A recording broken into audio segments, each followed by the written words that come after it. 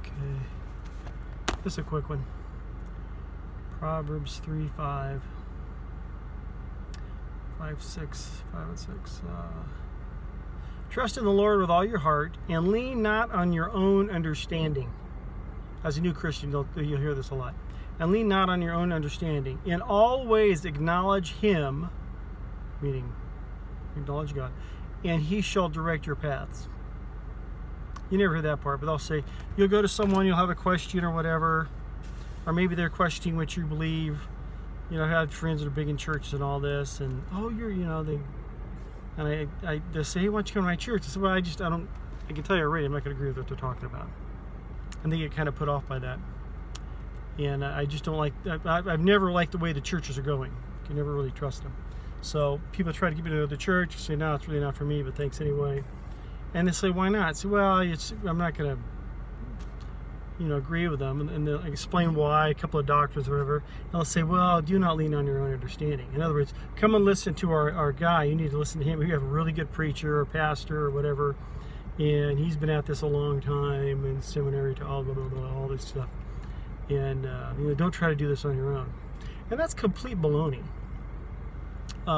Just like we've been talking about all this time, it says here, trust in the Lord with all your heart and lean not on your own understanding. In all your ways acknowledge Him, and He shall direct your path.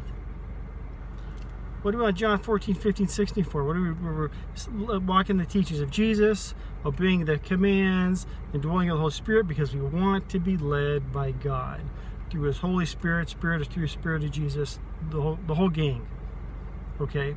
I don't want to be led by your pastor or your teacher. I don't want to be led by that guy on YouTube or any of this kind of stuff. We're banging away at this, so at some point we will be led by God. Revelation, conviction, and all this. So when someone comes at you and you say, well, you do not lean on your own understanding. What they're saying is that they got to figure it out and you don't. You're not going to figure it out by yourself. You need to come see what we have over here. When God says it, that's the way I'm going. See? Led by God, that's what you're after.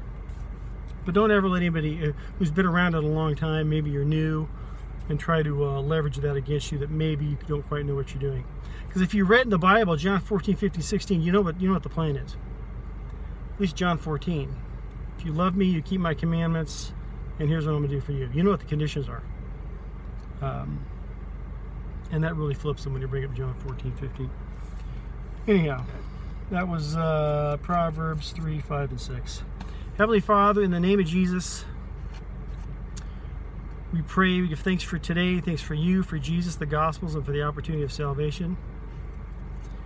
We pray continually for Joe Primal's son Ryan, for his health and wellness, as well as Mr. Holster and the Robert Payne family. We pray that you lead all of those who watch these videos, as well as their families, with your Holy Spirit. Fill them with your Holy Spirit. And we pray for the salvation of all those people as well. Pray that you give us new eyes, new ears, new mind, and a new heart. Eyes for your word. Because once again, reading, you just can't beat reading the Bible. We pray again for patience.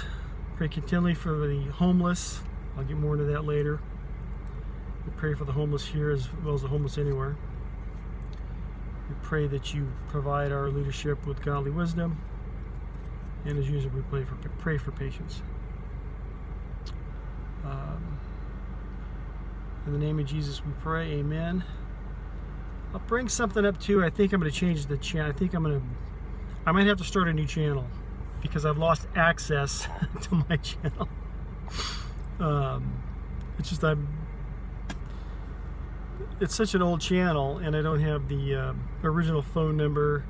And with Google, everything's a mess. You cannot break into Google, or and so it's just easier for me. I think I'm just going to start another channel.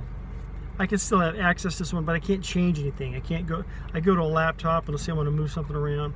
I can't do it. It won't send me back to. I don't have I don't know the password. Something I did wrong or mistakenly or whatever. Or maybe back then it was Google and I was ticked off at them, whatever. I gave them bad info. But I don't have enough information. I don't have the password they want, and they won't ship it back to my email. They want to ship it to my old phone number, which I have not used in 2 years. That's a dead phone, dead number. Someone else has it. So I'll probably start into channels. Anyhow, love you. God bless.